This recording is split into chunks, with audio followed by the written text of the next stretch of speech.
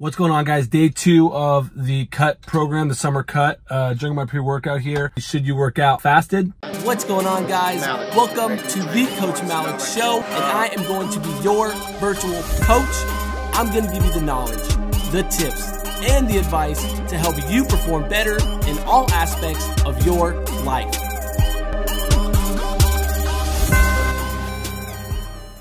You're always late. I can't take you anymore. You have no more 6 times 6. Are you okay? You don't do your work. You handle everything late. You owe me credit for it. I can't take you anymore. You're going out of here soon. Fasted. So the title of this, obviously, should you work out on a fasted state? Should you work out fasted? Up to you. It's like literally like this is what I want to get on these videos. It's up to you. My answers to these questions are unconventional, but I think that it's going to help a lot of you guys out because it's like, oh, here's another perspective on it. Like, do I need to do this? Do I need to do that? I'm about to go into my workout fasted. The benefits of going into the workout fasted, I'll explain after the workout, and the cons also. But it's literally the quick answer is up to you. Do what you want, do what works for you. Maybe you do intermittent fasting and do your workouts after you're fasting for a period of time, then you don't like it after a while. Don't have your Bible or like what you set in stone come from internet headlines, all right? Let it come from experience, let it come from what works best for your body, and you're only gonna know that from experience and from trying it all out. So, should you do it? If you want to, does it work? Yes. Do some people hate it extremely because of the, your stomach at some points get really hungry and your stomach starts to hurt for a little bit? That lasts for like 5 minutes. Some people can't stand that. So if you can't stand that, then no. But if you can, try it out and let me know how you like it in the comments down below. Let's go to the workout. I'll film some of it and then I'll explain the pros and the cons of intermittent fasting after the workout. Hope you enjoy. What's up, everybody? Welcome to the voiceover part of this video or podcast if you're listening on there. So today is day 2 of the summer cut program and we are doing chest and triceps. I'm doing chest triceps this workout. And if you're following the videos, you know I've had some shoulder problems. They've been getting a lot better. Felt going heavy here on the bench press for the first exercise here. This is the last set, I believe, of 275. I believe I did it for about 6 or 8. And again, my shoulder's feeling all right when I hit this weight, but anytime I go above 315 or 325, anywhere around there, my shoulder starts to bug out. My front shoulder starts to hurt. So what I've been doing, I know a lot of you guys are asking like what shoulder exercise I've been doing. And literally I've been just doing, I'll link it here if I can in the video, is a lot of rear delt, rear shoulder exercises. You know, band flies, rear delt flies on the machine, rear delt flies with the dumbbell. You know, tees, just body weight with you laying on a bench, you know, bringing your pinkies to the sky. Just all that kind of work for the rear delt, because of what I've realized that in our society, what we do in day to day, we're very front shoulder. We use our front shoulders a lot. You know, we're writing, we're driving, we're typing, you know, we're texting. Our rear delts very rarely get worked. So I've been working a lot on those. It's helped my shoulder. Try it out if you have any shoulder problems. Then I go to the incline press. Incline press I love. I haven't been doing this so often. I've been usually focusing on dumbbell incline, but incline bench press, you can go heavy. I've been trying to go a little bit during this program heavier to activate a little bit more muscle, and then at the end of my workout, kind of burning it out on the machines.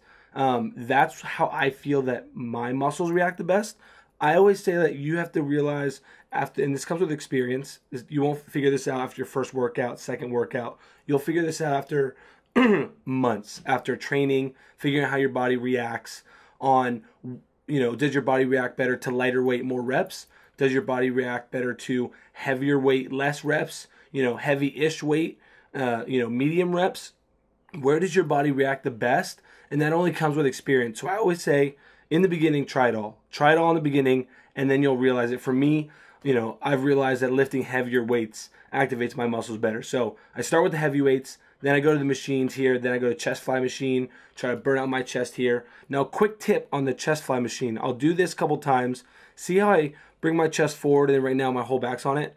So what I like to do on the chest fly is I don't like to put my whole back on the backrest. What I like to do is I put my shoulder blades on it, like you see right here, and I like to bring my chest out in front The reason I like to do that is because I feel that when I do contract, when I do flex my chest and bring my hands together, when my shoulders begin in front, I feel like I can flex my pecs, especially my lower pecs. That's something I've been trying to work on, is my lower pec. So I feel like I can actually activate the lower pec better when I start with my shoulders, you know, on the bench, chest out in front, arcing that lower back just a little bit, not too much, just a little bit. Because as you see, when I do come in and bring my hands together, my back actually does go a little bit more on the pad. So just begin a little bit out, chest front. Hopefully that helped. Hopefully that made sense. But that's what I do personally. I feel better contraction.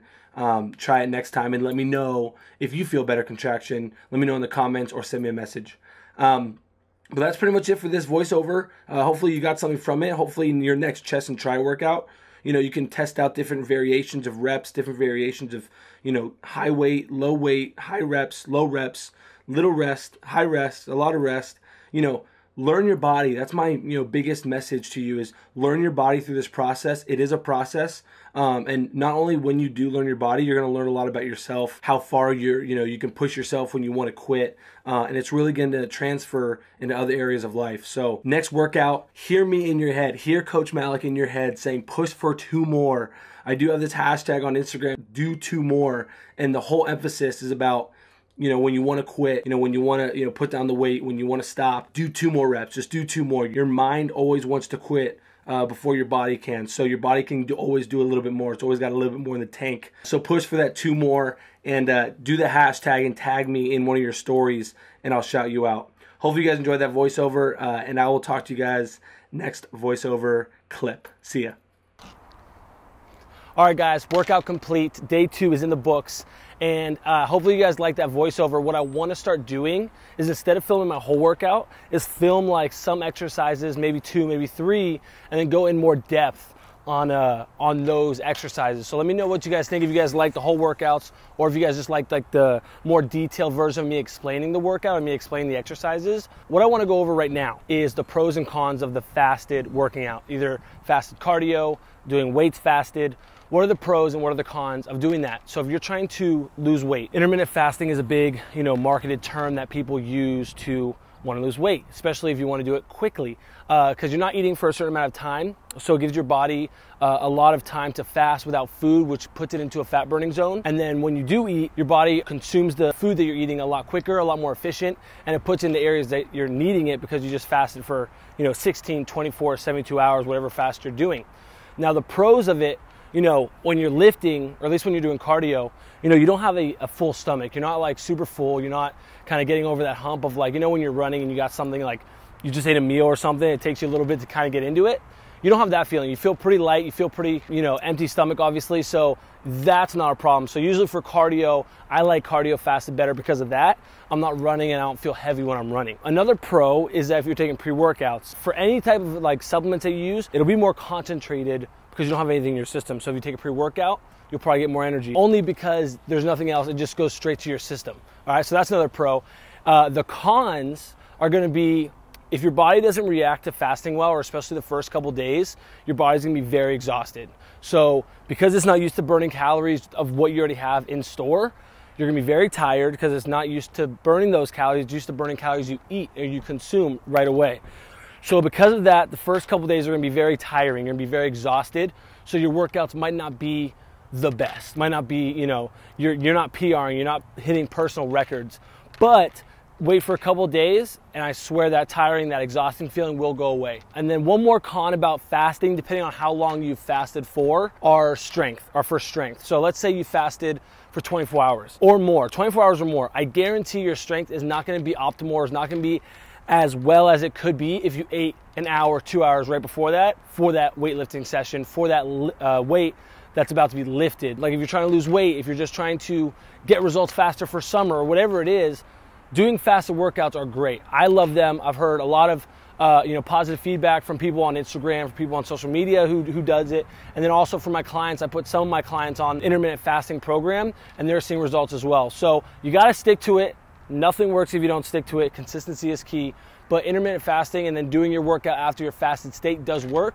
But I highly recommend, and this is almost like a prescription, not a recommendation, that you eat or have a meal prepared right after that workout. So if you do cardio, if you do fasting, a workout, especially after the weight training ones, make sure you have a meal prepared for right after it. For cardio, maybe an hour, 2 hours, but for weightlifting, make sure you have a meal prepared for 30 minutes, maximum an hour, or your body's gonna be burning a lot of muscle, and you're gonna be feeling a lot more sore because your body won't have the proper nutrients to recover. Slaving all day, slaving all night. We work long days and we work long nights. Slaving all day, slaving all night. We work long days and we work long nights. I see them laughing as they passing and harass me colder. Can see my passion keeps on passing me. I'm getting older. That's why I really let people. Brand new plaza this week.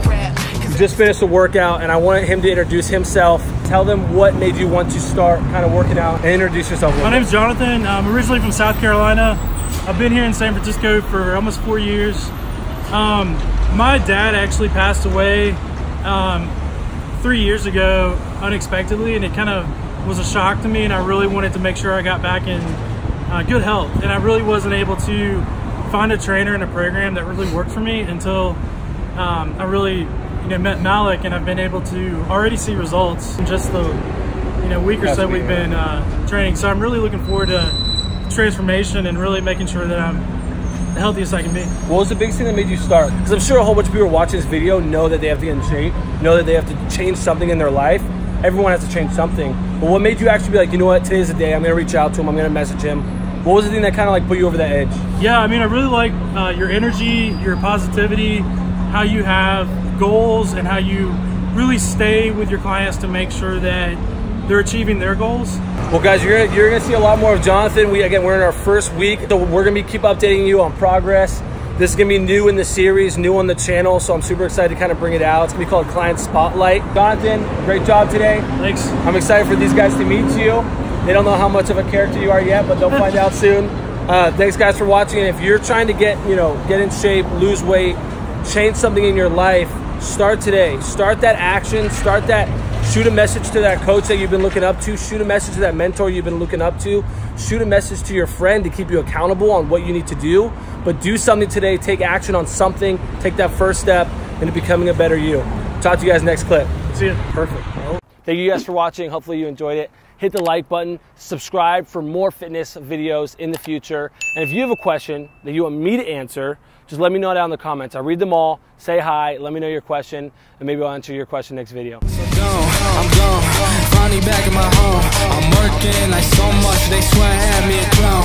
Can't answer my phone now, just leave it there, that tone. Ballin' can't beat me up, cause I'm back in my zone now. Ballin' can't beat me up, cause I'm back in my zone now.